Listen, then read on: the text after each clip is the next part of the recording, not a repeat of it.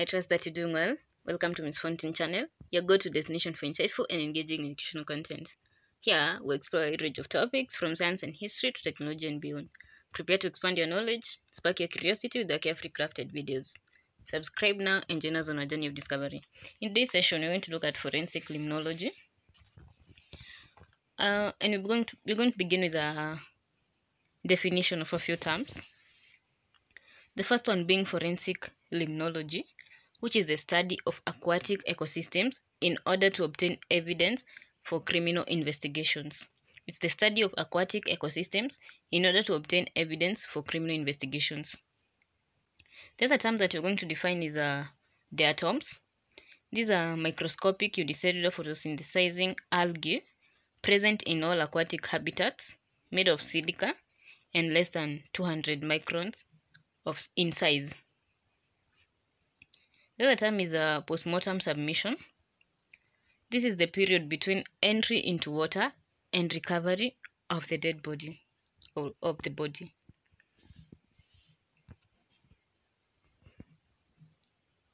Let's look at diatoms from drowned body. We've said diatoms are microscopic unicellular photosynthesizing algae present in all aquatic habitats. They are made of silica and they are less than 200 microns in size. It's important to note that thousands of different species have there are thousands of different species of diatoms which have unique environmental optimum. Also, they have unique and easily identifiable morphology, and that is under light microscope. That is an image of diatoms. That is a microscopic image. Within they are in different shapes, in different sizes. Yeah.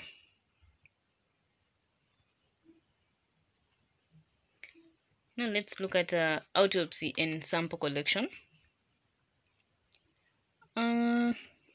Once the body is recovered, the normal procedure follows.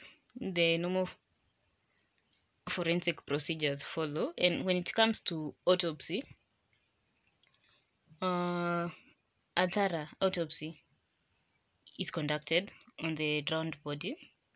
Then biological samples are collected, and some of these biological samples that are collected include lung tissues, bone marrow, as well as other potentially diatom containing fluids. You should note that about 5 grams of marrow should be taken from a victim, and it's placed in a nitric acid solution and then burnt in a furnace, allowing the release of diatoms. That's how these diatoms are now obtained from the sample, and then the microscopic comparison procedure takes place to compare the diatoms, because we find that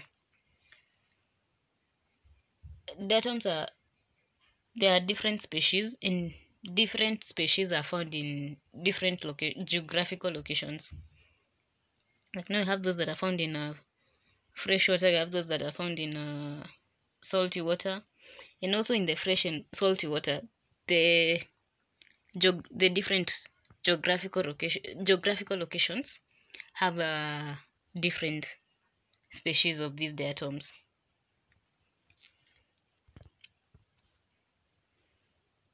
In a forensic analysis or forensic investigation, forensic limnology seeks to answer the following questions. Did the victim drown? Was the victim placed in water following death by another cause? That is, were they alive before they fell into the water, or were they dead before going into the water, or before being dumped or thrown into the water? Also, the third question is, has the victim moved from the scene of death? And under that, it's important to note that in diatom analysis, diatoms in water are inhaled into the victim. They penetrate the alveolar system. They enter blood circulation. They are deposited in major organs like the brain, bone marrow, kidneys, etc. So if a person drowns, if death is by drowning, that is they were alive before they fell into the water. Like they fell in the water when they were alive. They are still inhaling, they are still breathing in.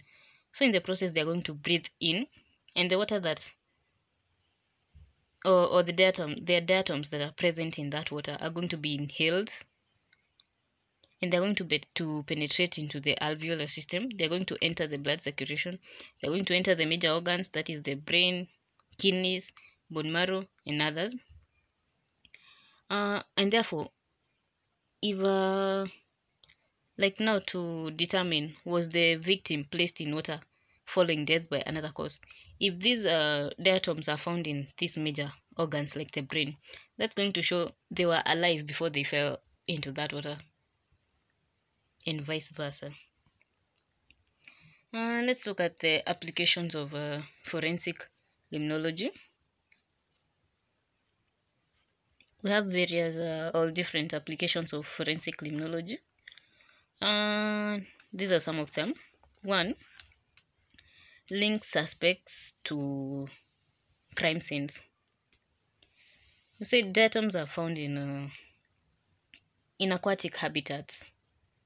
Therefore, if a suspect was in that aquatic habitat, these diatoms are going to stick to their clothes, to their footwear, or even their body.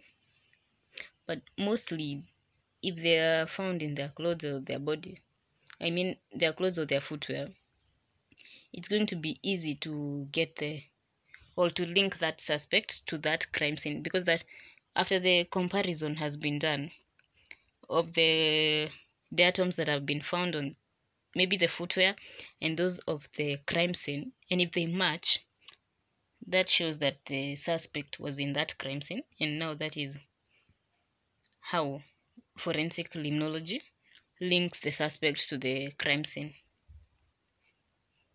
Could also be linking them to maybe a victim, because maybe one is already a suspect and there are other evidences that are leading to them.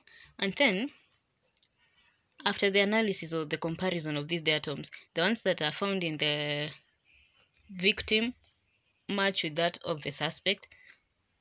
They've been linked, that is the suspect and the victim. So for forensic limnology links a suspect to crime scenes, to victims. Yeah.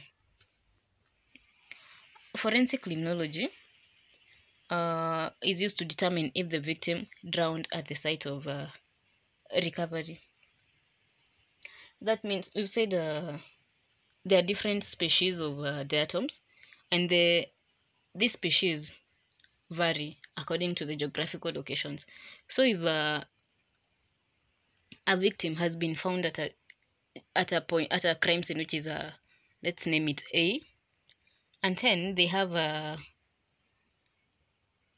in them they have diatoms that are different from those that are found in point A. They have those that are found in point B.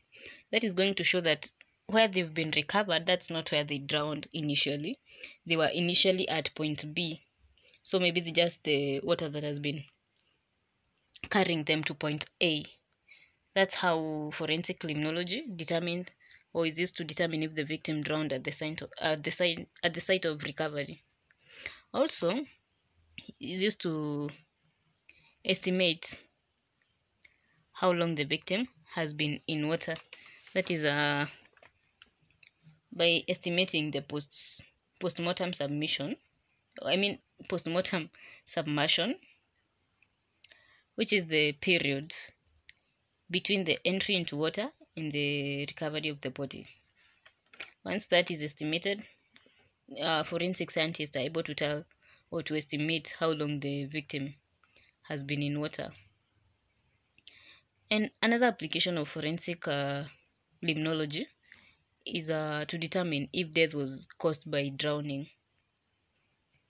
As you've said, when one falls into the water and they're still alive, they're gonna be breathing in, and diatoms that are present in water are going to be inhaled, and they're going to penetrate, they're going to enter the blood circulation system, they're going to be deposited in major organs. So if these diatoms are found in the victims major organs, like maybe in the brain or maybe the bone marrow, that shows that they were alive when they fell into the water. So drowning is going to be a cause of their death. Also, if they were dead before being thrown into the water, these are, since they are not breathing in and out, these diatoms are not going to be deposited in these major organs. They are not going to be in the circulatory system. They might be in the breathing system, like now in the lungs, but they're not going to, since there has been cessation of life, these diatoms are not going to be deposited in any other organs in the body. Therefore, the location where the diatoms have been found in the body is going to help determine if the death was caused by drowning or not. Since everything has two sides to it, let's look at the limitations of forensic limnology. And the major limitation of this is that these diatoms can be present in people who have not drowned. Since we said that diatoms are present in all aquatic habitats, maybe that water is the same water that people have been using. It's the same water that they've been using for drinking and all their uses. So they're going to be having, these diatoms are going to be present in their body, because as they take the water, they're also going to be taking in the diatoms that are in that water, because diatoms are microscopic. So they're going to be ingested with the water, and they're going to be found in the systems of different people, even those who have not drowned. So it might be challenging to use diatoms to determine if they were alive, or even maybe even in the applications of forensic limnology, like now determining if the victim was alive before they fell into the water or not. It might be difficult, because these diatoms can be even present in those who have not drowned. Yeah, that's the major limitation of forensic limnology. And that is the end of our session. Thank you for joining us. We hope you've gained valuable insights and knowledge from today's video. Don't forget to subscribe,